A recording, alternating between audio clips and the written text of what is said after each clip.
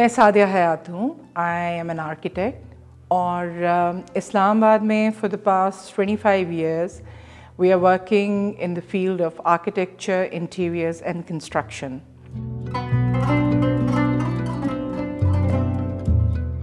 मेरी कंपनी का नाम Montage Design Build है and as the name suggests we are both into design and construction, or I would say design and execution of projects. So हमारी हत्तुल इम्कान कोशिश होती है कि जो चीज़ भी हम डिज़ाइन करें वो हम खुद ही बिल्ड करें, कंस्ट्रक्ट करें. और ये जो घर है जिसको बनजाइगा ओपन हाउस कंडक्ट कर रहे हैं, ये घर D123 में बना है and it's one of our premium projects which is called Boutique Homes Islamabad. Boutique Homes का concept ये है कि हम as you know team of experts and technical people ज़मीन भी हम ख़रीदते हैं client के लिए, उसको डिज़ाइन भी करते हैं और कंस्ट्रक्ट भी करके देते हैं.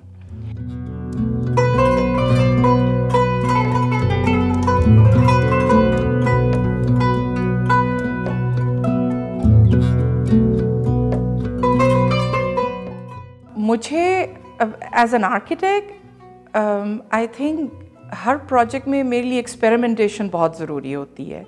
I never like to repeat my self. I always want to do something new, something different, something more challenging then what I have done before. उसमें मटेरियल्स का इस्तेमाल हो सकता है. Sometimes that is a challenge, sometimes the design is the challenge. And as for my design philosophy, that is the main thing. And then, you know, doing it all in a very, very technically sound manner, that is what I really like. I mean, मुझे ये ज़रूर होता है कि मैं अगर 10 साल बाद भी अपने घरों को जाके देखूं तो they should be, you know, nice, neat, clean, without any problems. और उसके लिए we do our utmost in terms of execution.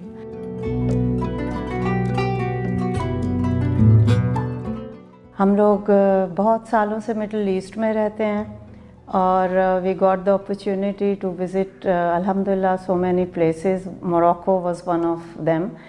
And जैसे ही हम वहाँ गए तो मोरक्को का जो लिविंग क्वार्टर्स हैं वो बहुत मुझे पसंद आए. उनकी aesthetics as well as they had the simplicity but the aesthetics and the जिसको कहना चाहिए कॉम्पैक्ट भी होते थे, कंफर्टेबल भी लगते थे. और जिस तरह उन्होंने अपने घरों के अंदर greenery and fountains and Pond's उसको घरों के अंदर वो लाए हुए थे, वो मुझे बहुत अच्छा लगा था. तो जब हमारा पाकिस्तान में इरादा हुआ घर बनाने का एंड वी मेट सादिया और montage there. So I would say we immediately clicked. और अल्लाह ताला ने शायद हमारे लिए ये जगह डेफिनेटली अल्लाह ने रखी हुई थी and we got this plot. और उसके बाद से ये है कि सादिया व्हेन आस्क्ड मी कि आपको हाउ डू यू सी कि आपका घर विजुअलाइज क्या आप मुझे बताएंगी कि कैसा होना चाहिए. तो वो somehow or the other मैं उससे पहले बिल्कुल नहीं मैंने सोचा था, लेकिन as soon as ये क्वेश्चन मुझ पर आया तो फ़ौरन ही मुझे एकदम I went back so many years back and I went to Morocco in my thoughts. तो फिर उस तरह से मैंने सादिया से you know like हमने बातचीत की and biggest support is of course my husband. उनके बग़ैर तो ये सब हो नहीं सकता था. and वो और मेरे बच्चे always on board.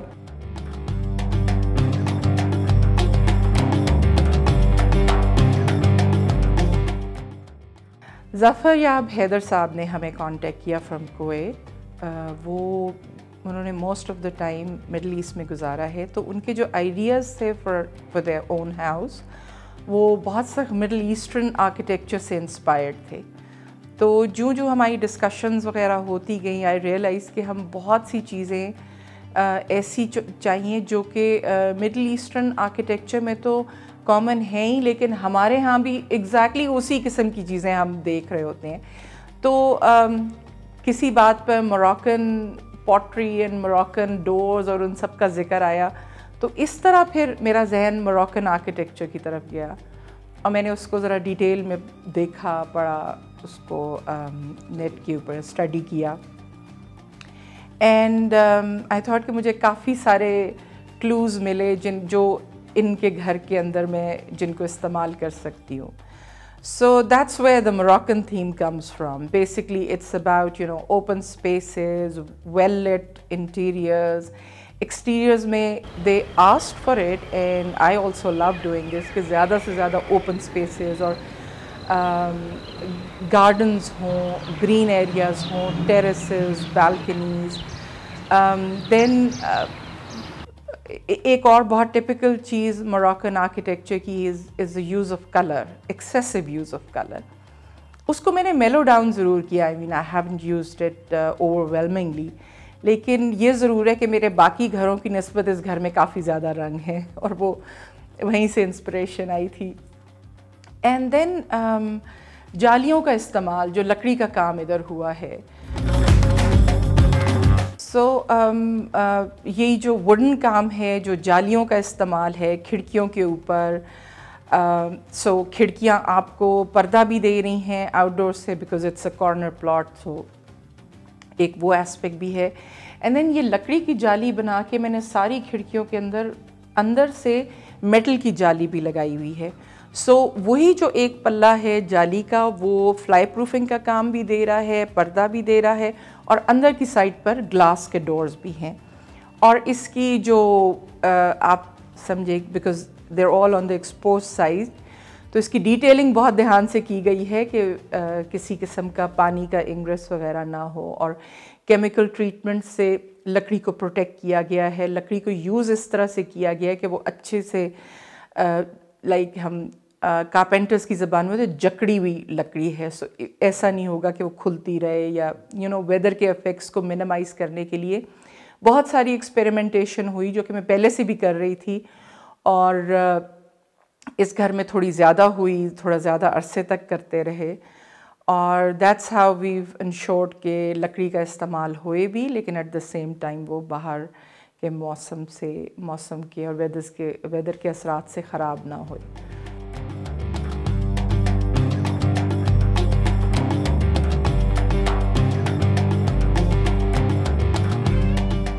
تو اس میں بہت سارے آپ دیکھ سکتے ہیں فیچرز ہیں جو موراکن فیچرز ہیں. آف کورس ہم موراکو میں تو نہیں رہ رہے, تو ہمیں تو اپنے حساب سے, اپنے کلائمیٹ کے حساب سے, اور ہمارا ملک اتنا خوبصورت ہے, اور اسلام آباد دا سٹی جہاں ہمارا گھر ہے, اور الحمدللہ اتنی خوبصورت اس کے ہم یہاں سے مرگلا کے پہاڑ دیکھ سکتے ہیں. تو we had to keep all that in mind. اور گرینری چونکہ مجھے شوق ہے, باغ ضرور ہو, تو وہ بھی مجھے گارڈن بھی کچھ مل گیا ہے الحمدللہ. اور جو میں چاہتی تھی کہ out door and Indore spaces تھوڑی سی بلینڈ کریں, تو وہ بھی ہمیں انہوں نے اچھی طرح سے اس کو دیا ہے ہمارے گھر کے نقشے میں. تو I enjoy being going on the rooftop, تاکہ وہ وہاں سے پورا اسلام آباد کا D12 سیکٹر جہاں ہم ہیں اور ماؤنٹنس کا اچھا ویو آتا ہے.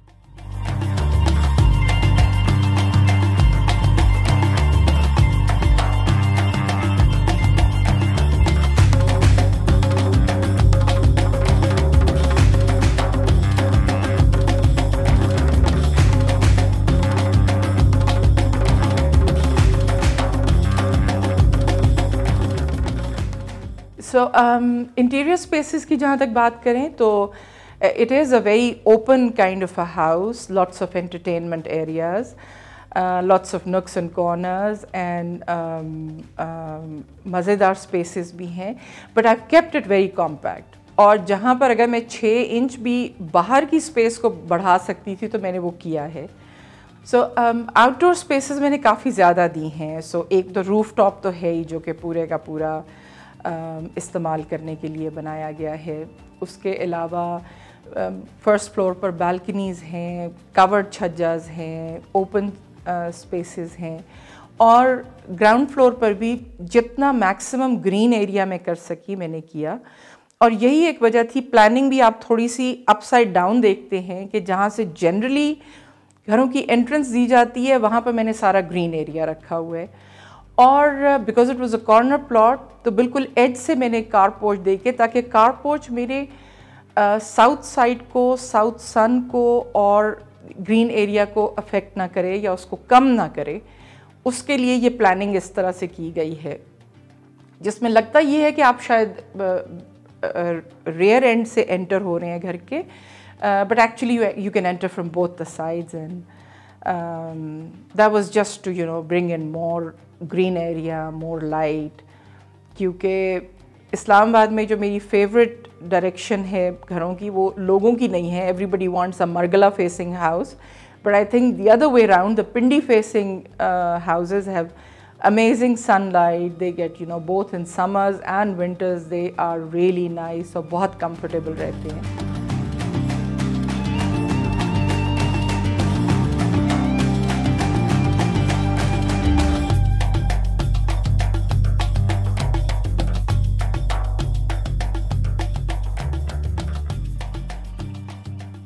So जहाँ तक स्पेसेस का ताल्लुक है जी, मेरे लिए सबसे इम्पॉर्टेंट चीज़ ये थी कि मैं स्पेसेस को कॉम्पैक्ट रखूँ, और थ्रू आउट मेरे जहन में ये था कि बिल्ट अप को कम से कम करके आउटडोर्स की तरफ ज़्यादा स्पेस दी जाए, और इसीलिए you see a very strong indoor outdoor connection as well.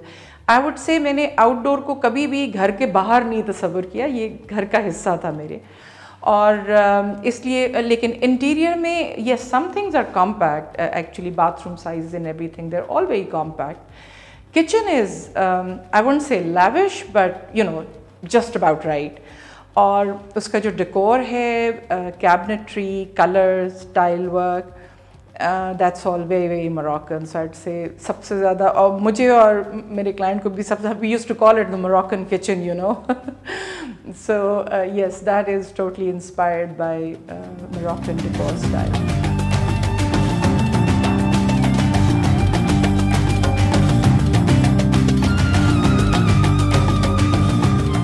ये एक मज़ेदार एंट्रेंस घर की बनी है, जो कि टेक्निकली तो एंट्रेंस पोर्ट से होती है, बट ये front side of the plot से आपकी एंट्रेंस है. यहाँ से प्लॉट और रोड का लेवल में काफ़ी डिफरेंस आ गया था, अराउंड 6-6.5 फुट का.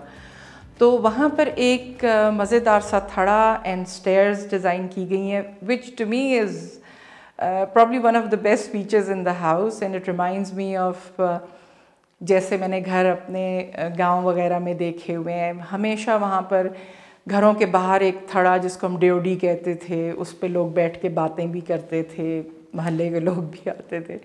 So it's that kind of a space with arches and all. अभी तो ग्रीनरी वगैरह आ जाएगी तो I think it will become even more beautiful.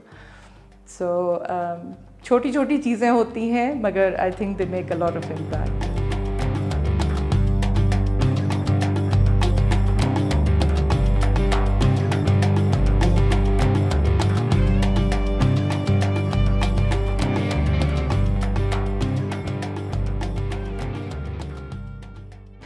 I think this house has come out well the way it has.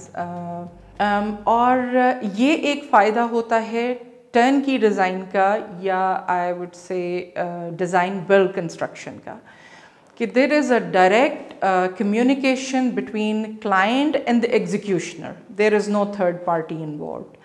आप जो कुछ client करवाना चाहता है वो आर्किटेक्ट को बताता है, और आर्किटेक्ट उसको एग्जीक्यूट करवाता है. और किसी भी प्रोजेक्ट को अच्छा या बुरा उसकी एग्जीक्यूशन बना रही होती है, not really the design. So I would say in a way what I am trying to से इज़ कि design is not as challenging, it's the execution part which is challenging.